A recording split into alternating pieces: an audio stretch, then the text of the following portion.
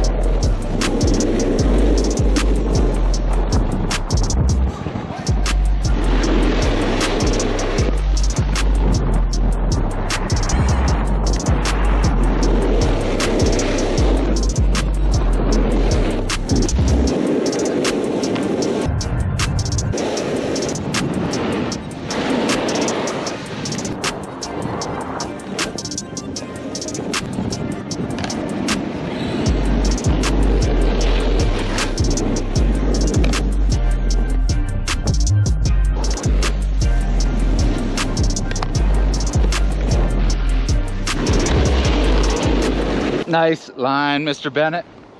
All right, so as you can see, he was absorbing tons of landings, especially as he progresses to the bigger jumps, really using those knees and just squatting it out until the board's in the snow perfectly, and then riding away. Give us some thoughts about landings. Yeah, so he was talking about big jumps or even small jumps. Essentially what you want to do is you want your shoulders, hips, and your knees to be parallel with the terrain. Now let's say the landing's at 30 degrees. You want your shoulders, hips, and board to be 30 degrees to match that. Now, the reason why it's super important is if I'm able to be parallel, it allows my body to absorb with both of my feet at the same time.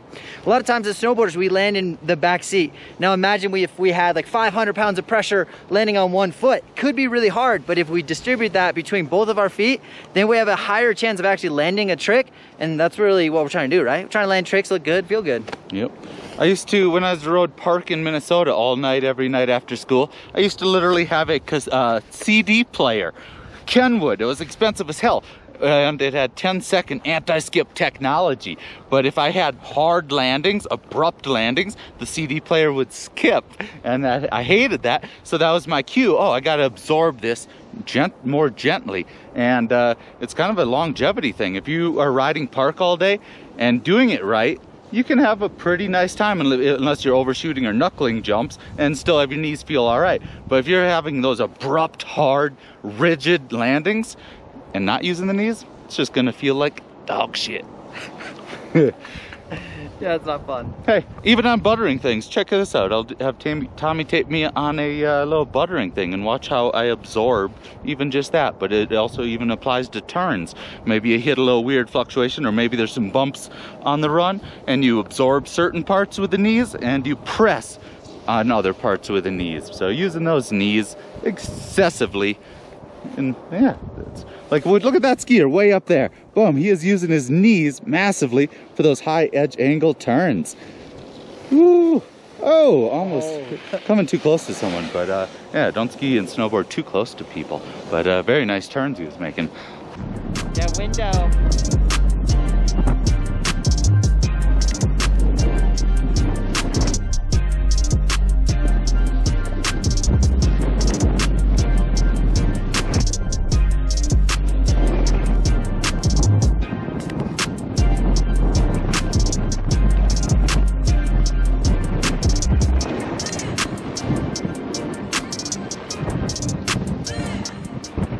All right, there's your quick little ABCs of the day. Landings. Tommie, thank you so much for joining me. Go check out his channel. But boom, you make those landings using the knees excessively, and you make them nice and gentle, and you'll feel good throughout the whole day snowboarding and you're much less likely to fall too. So any last thoughts on landings?